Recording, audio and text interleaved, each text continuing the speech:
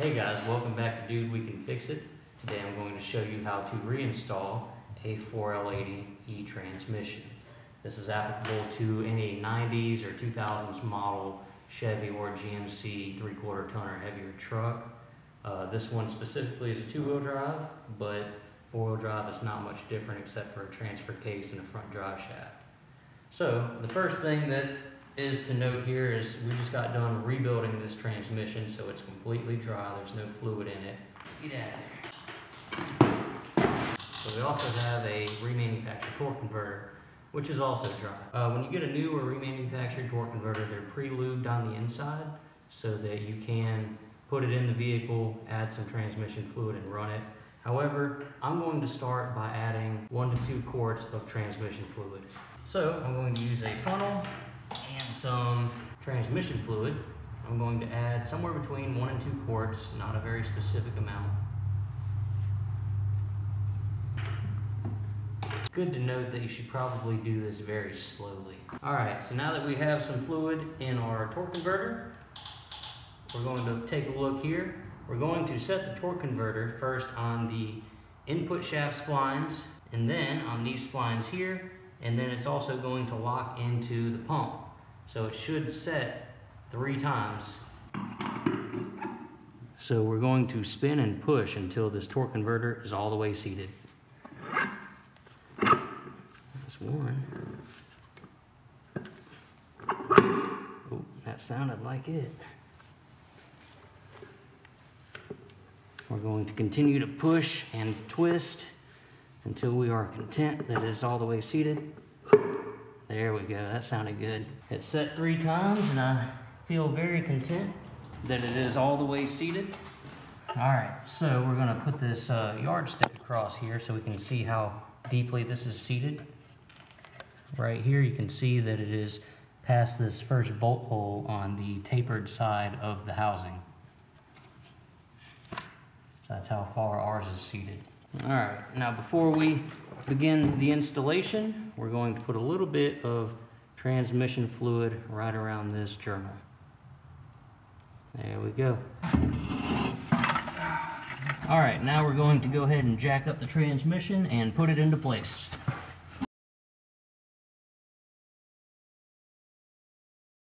Now as this is coming up, we need to make sure that the dipstick tube lands in this hole as well. And also make sure that your wiring harness and stuff does not get hung up on one side or the other.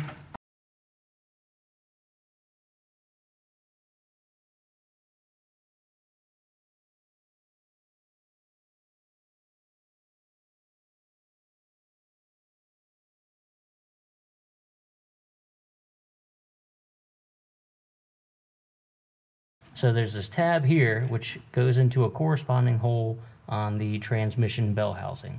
So we'll try to line that up and get that to set first, and that will line up all of our bolt holes.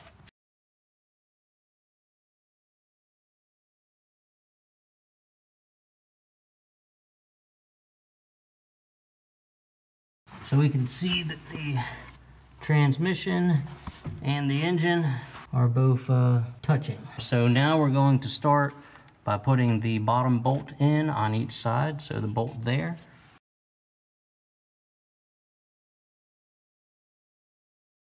And then we'll come to the other side and put the first bolt in over here. So we'll go ahead and put that bolt in as well. You're going to need a 14mm deep socket, and we're going to go ahead and tighten up the 2 bottom bell housing bolts. We have an assortment of extensions in order to reach this more easily. We're going to go ahead and put the next bell housing bolt in the hole approximately 4 inches above the first one.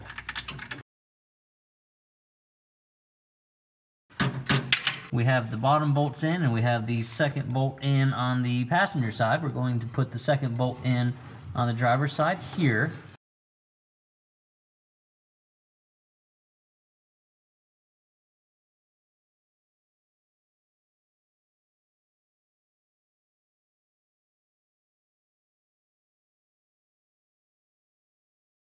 Now that we have the bottom 2 in, there is a third bolt hole right there.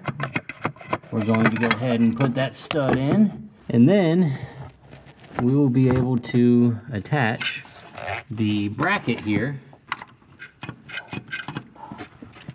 over the 2 bolt holes. Sorry, it's not going to be easy to video this part, so you'll have to figure it out.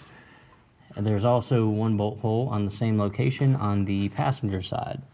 So put those 2 bolts in next. Now we're going to torque down all 6 bell housing bolts to 37 foot-pounds. All right, come on down here with me. So far we have the bell housing bolts installed.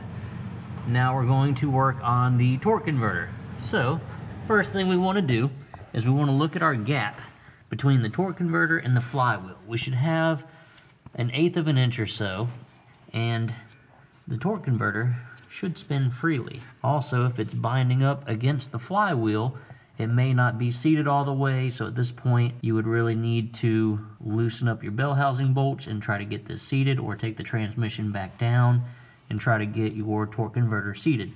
As you can see here, this moves freely and has a gap between the torque converter and the flywheel. Our flywheel has 6 holes, 4 of which are round and 2 of which are oblong. This hole is oblong, as well as 1 over here. So we're going to start with the 2 oblong holes, and we're going to thread in our first 2 torque converter bolts. But first, we're going to apply some Loctite. Now we will apply some Loctite to the threads of our torque converter bolts. And go ahead and install the first torque converter bolt in one of the oblong holes. So line up the stub out on your torque converter with the hole in your flywheel and thread it in by hand, and then tighten it up with a 15mm wrench. This will actually suck the torque converter and the flywheel together.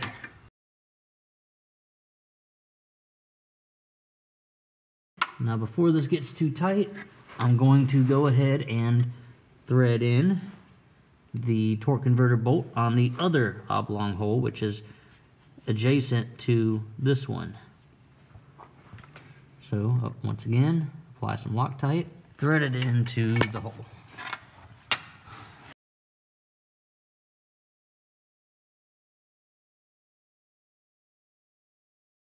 As they tighten up, you'll be able to turn the torque converter. So go ahead and apply Loctite to the rest of your bolts. And just continue putting in these bolts until you have them all in. Once again, there are 6 in total. So now that we have all of the torque converter bolts installed, we're going to torque them to 45 foot-pounds. By the way, if you were having trouble getting your torque converter bolts all installed and your holes were not lining up well, take them out, rotate your torque converter to the next stub out, and thread your bolts in loosely, just finger tight, and then rotate from the crankshaft bolt here and put all your bolts in your torque converter, and then once they're all in place, then start tightening them down. Torque them down to 45 foot-pounds. Rotate and do the next one.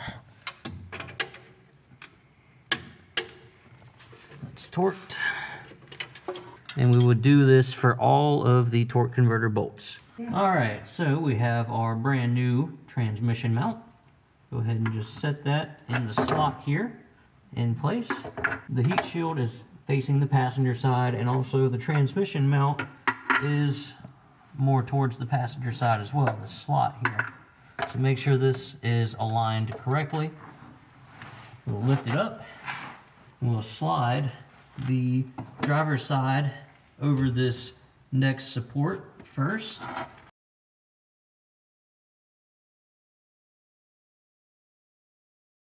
Alright, so now that it is mostly up there, we'll go ahead and straighten it out.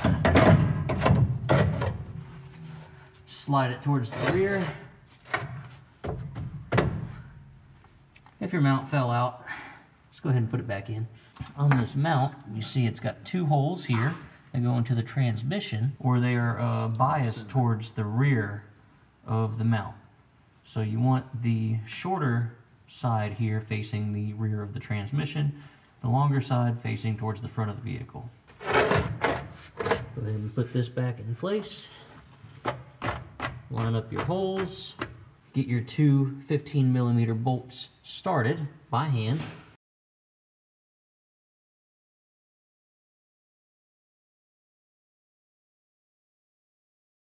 Now, you will need a 15mm wrench, preferably a ratcheting type.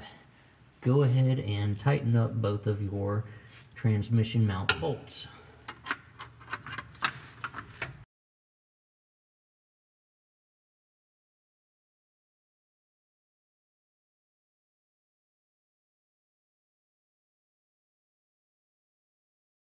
Alright, now that we have the crossmember in place and the transmission mount tightened up, we're ready to install our bolts to hold the crossmember. So we have 18mm bolt and an 18mm very tall nut like such. We'll just go in through this hole here, set the nut on top with the nut portion that you can put the wrench on facing upwards. Start it by hand. Go ahead and do the other one. And start the two on the other side as well. Once you've completed that, get an 18mm wrench. Set it on the nut on top. And then get an 18mm socket and tighten up from below.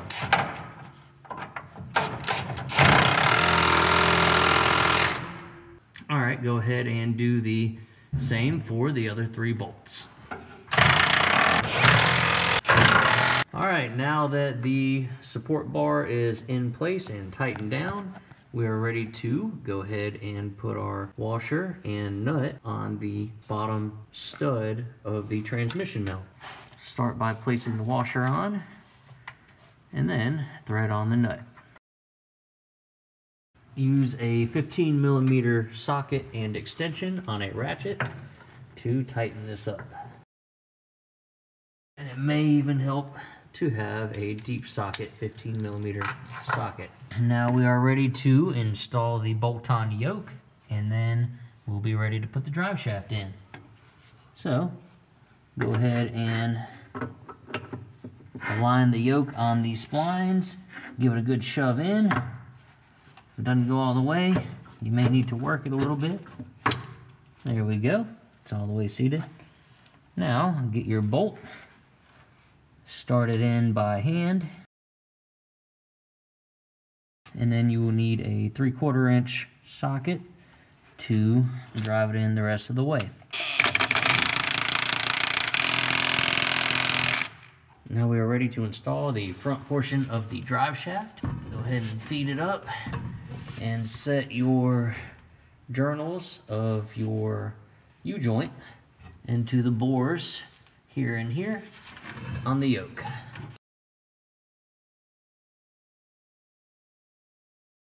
Make sure they're all the way seated, and then get your clamps and 11mm bolts and go ahead and start threading those in by hand.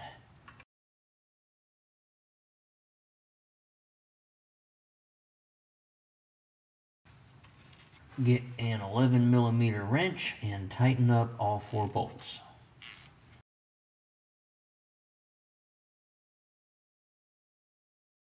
Now we're ready to set in place the center support and bolt it down. If you do not have a long wheelbase truck, you might not have one of these, so move on to the next step.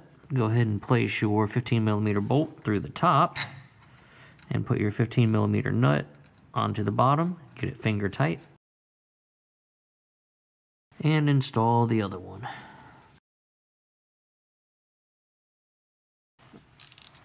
Now go ahead and put your 15mm wrench on top and then tighten up with a 15mm deep socket and ratchet.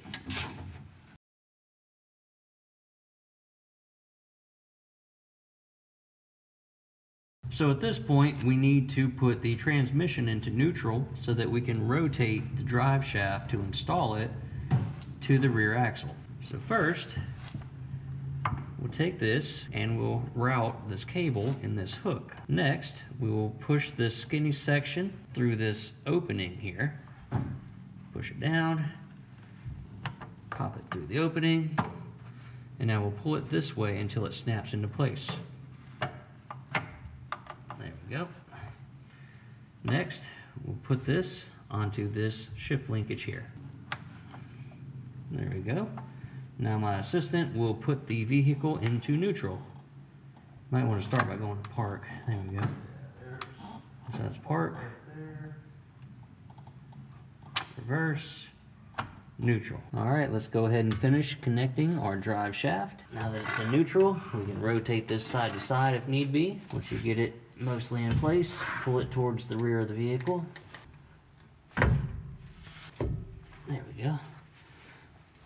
Make sure your U-joint is seated on both sides. And go ahead and get your bracket and 11mm bolts and thread them in hand tight.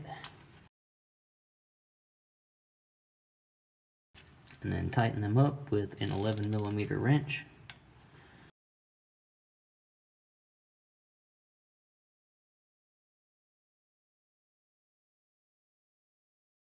And then go ahead and install the bracket and 2 bolts on the other side. So now we are ready to connect all of our electrical harness to the transmission. Go ahead and pull it down, open this clamp here, and route the large wire loom through it. Close the clamp, and it will secure your wires. Next, we will install this large case connector. Simply press it into the connection here until you hear a pleasing snap. Then we will install our rear speed sensor. Simply snap it into place. Like such. Next, we will install the forward speed sensor, or the input speed sensor. Bring it around, snap it into place. Alright, the only connectors left to install are these two going to the neutral safety switch, or the park selector switch. Now these connectors are actually glued in, so I'll set them here in place and I'll warm them up with a heat gun. You will want to wear some heat-resistant gloves, like some thick leather gloves or welding gloves. That way you don't burn your hands. Get your heat gun, put it on a low heat, and warm the connectors for about 30 seconds.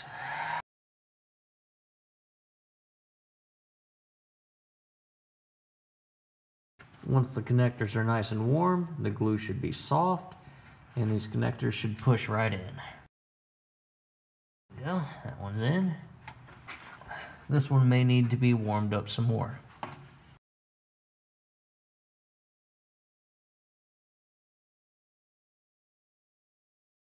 There we go. The connector is all the way seated. So now we will lubricate the ends of these two hoses with a little bit of transmission fluid. These are the transmission oil cooler lines. And then we'll simply insert them until you hear an audible click. Once they are installed, you should not be able to pull them back out. So we'll take the small plastic cover and get it over the snap ring.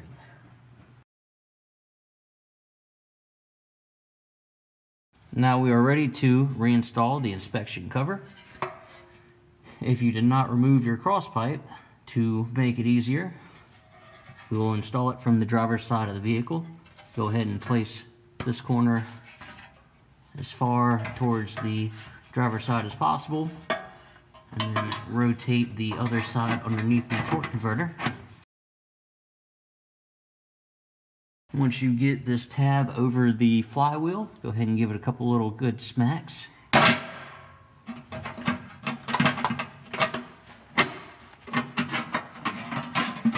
And then you will be able to position it. So, once we start getting this into place, you will need to pull this tab down over the flywheel.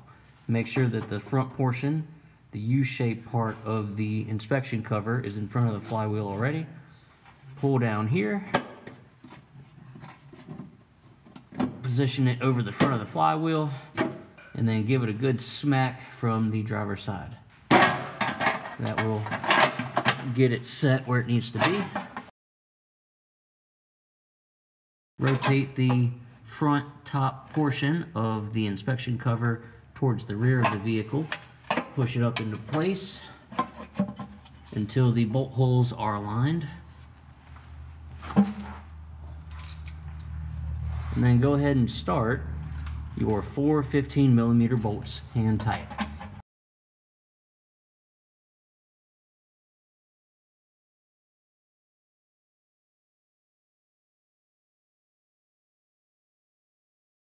Now that we have our bolts started, we will need a 15mm socket, extension, and ratchet to go ahead and tighten them the rest of the way up. There are 4 bolts, 2 on each side, 1 here, 1 here, and then 2 in the same position on the other side.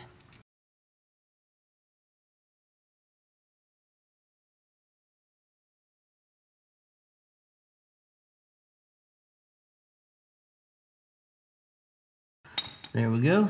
The inspection cover is now installed.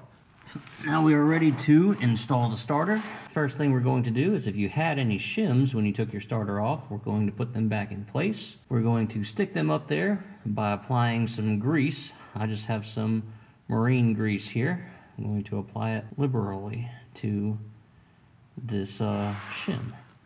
I have my 2 shims stuck together with some more grease in between. This will allow these shims to stick in place while I install the starter. So line them up with the holes as such, and then grab your starter. Now we're going to install the starter. Start by placing the small end in first.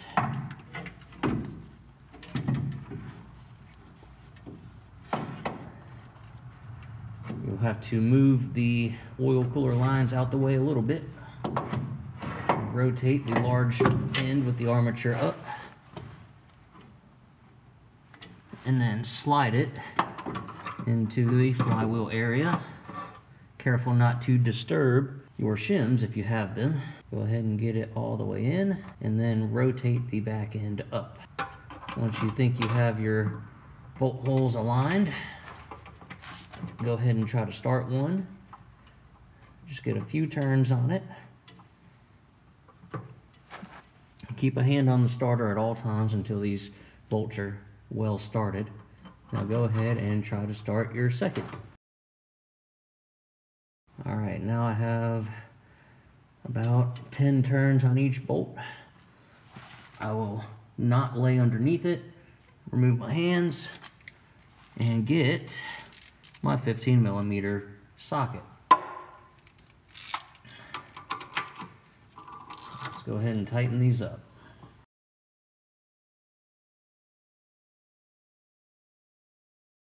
There we go. The starter is now installed. Now we're ready to attach the signal wire and the main power line going to the starter. First, grab your signal wire and put it on the small stud on your starter.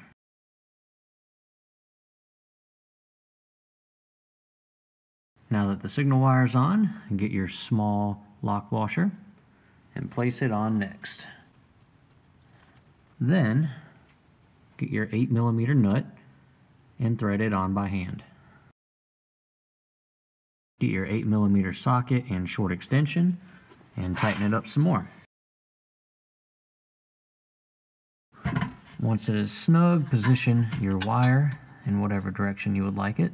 Then get your ratchet and tighten it down. Make sure your wire is nice and tight. And at this point, you may want to go ahead and route your signal wire. Make sure it does not rub against the heat shield. Next, you will get your main power wire. Go ahead and set it on the large stud It should look like that. Notice this one has a tab on it. That tab goes into a groove in the plastic. Next, get your large lock washer and put it on.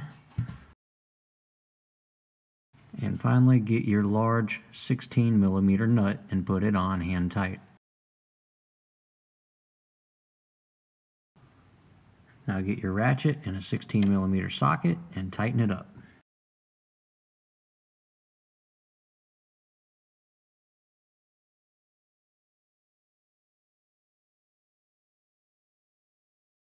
Make sure that it is nice and tight and cannot rotate easily. There we go. I like it. Now, move these wires out of the way. Now we're going to place the starter support bracket back on. We'll put it on the stud of the starter first. Then we'll get our small nut and start it on the threads hand tight. There we go. Now we'll get our 13mm bolt and get it started as well.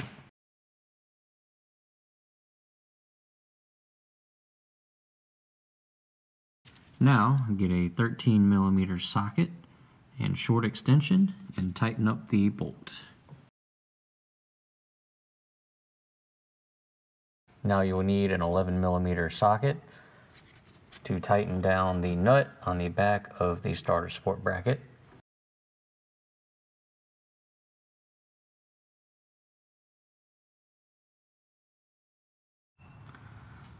Alright, now that 11mm nut on the torque bracket is nice and tight, just go ahead and reroute all of your wires. This is a diesel, so it has glow plugs down here that I have to make sure are plugged in.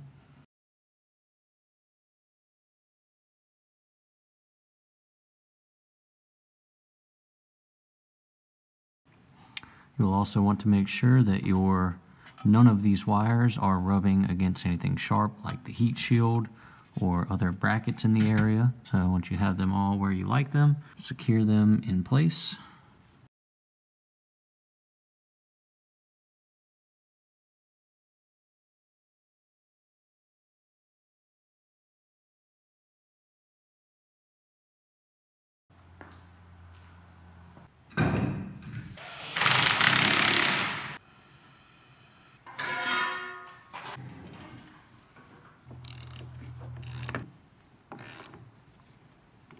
Alright, so now that the batteries are reconnected, we are ready to start adding transmission fluid to our freshly rebuilt transmission.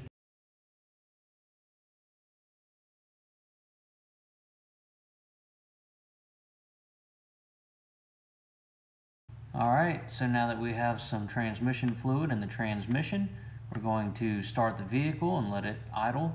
Make sure first that it is in park.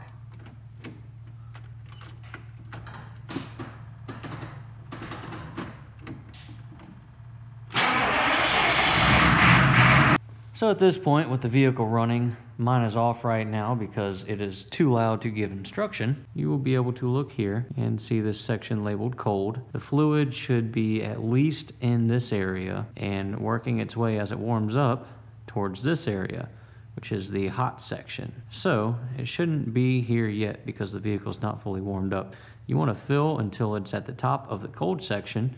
And now this may be tricky to do because the dipstick tube is the only way to fill the transmission. So when you pour fluid in there and you put the dipstick in, it can have fluid all over the dipstick and give you a false reading. So put it in, bring it out, wipe it off, put it in, bring it out, wipe it off, and repeat several times until you start getting a consistent reading without having the rest of the dipstick wet as well. Now once you have gotten to or past the cold mark, stop adding fluid.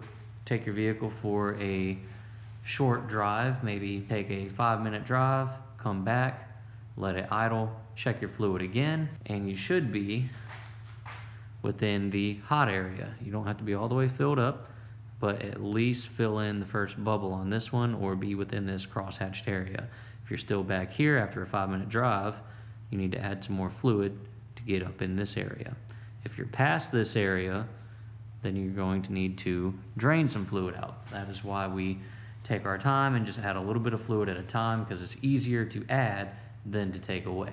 All right, so that's how you install your 4L80 transmission back in your vehicle. If you enjoyed the video, please like, subscribe, and turn on your bell notifications for future videos. As always, dude, we can fix it. We're about to go for a little drive. I'll see you next time.